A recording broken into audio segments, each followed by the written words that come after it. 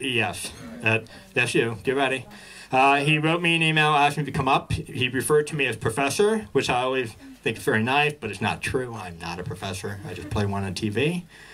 So we're going to bring him up here. So please give a warm welcome to Bart. I'm just calling Bart. Come on up.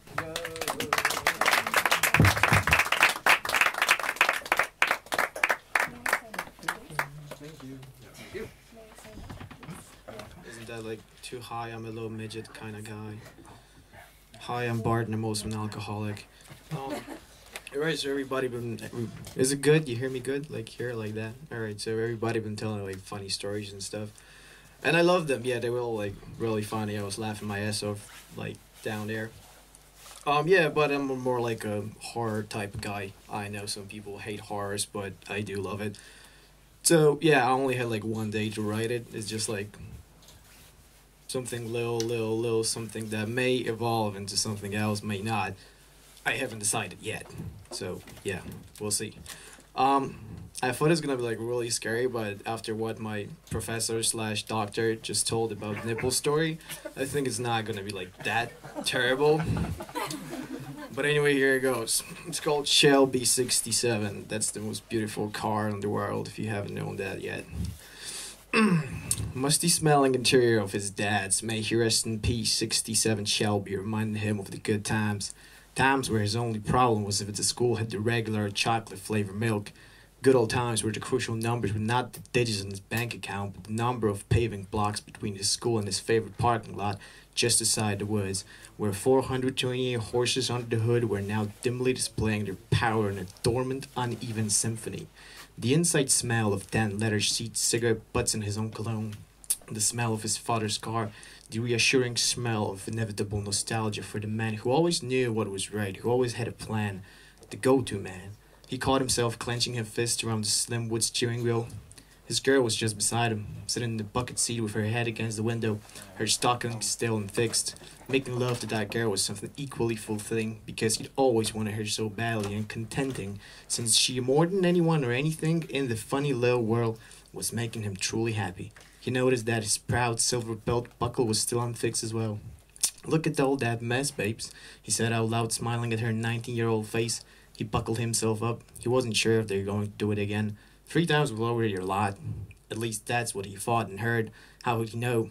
It was his first time anyway. Mustang's engine murmured a little, a quiet observer of all the aggression and all the passion, the only witness to this act of beauty. The dream girl in the dream car. The grown man's dream, isn't it? He giggled. Both so compatible with each other. Both so alike. Both beautiful in their own way. Both neat and obviously gorgeous. Each a character. Moody sometimes, but fervorous when needed. Although different in displaying it, both short-tempered, 2 magnificent godly creatures who he loved from the very first sight. His first love, and now 33-year-old display of an American muscle at its best, and his first true love, a smooth, fresh out of high school prom princess, 19-year-old display of American beauty, who he would stealthily observe from behind of the school top-floor blinders. Well, she was approaching her boyfriend's Jax, this piece of shit Jax, this scumbag fucking Jack Reynolds fucking car. You go to hell, you white trash piece of... Calm yourself down, Andy. It's all in the past now. He quickly rejected the upcoming anger as easy as he's been doing it for the past 2 decades. Whenever his parents decided that the best thing to do in front of their only son was to haggle whether it was mom's or daddy's fault for fucking up their child, which eventually always evolved into blaming each other of whose parents were responsible for donating the handicapped genes onto their lovely grandson. "Your mother was always a cruel bitch, you know that, Karen?" his pops used to say. "Oh yeah? Well, maybe if your papa wouldn't be smart enough not to kick his pregnant wife's ass, you wouldn't come out such a shit, Don." It was all in the past now. She wasn't, though. She was real as it gets, with the thick, fair-brown hair tangled in a messy braid, young innocent face on top of a model-like body, pureness, sweetness, and sexiness. If it wasn't for his human limitations, he would not get off her. He would not let that lower letter skirt go. He simply couldn't. You cannot just let go of that which you wanted to have your whole teenage life, right? He couldn't. You can, he thought. You can, he whispered, staring unseeingly into the light-filled mist. He looked at her, as pretty as she left her. She kissed her. He kissed her, slightly blurring her still vivid deep red lipstick, lips so soft, so kissable, still, even 2 hours after her death. Thank you. Thank you. That was mine.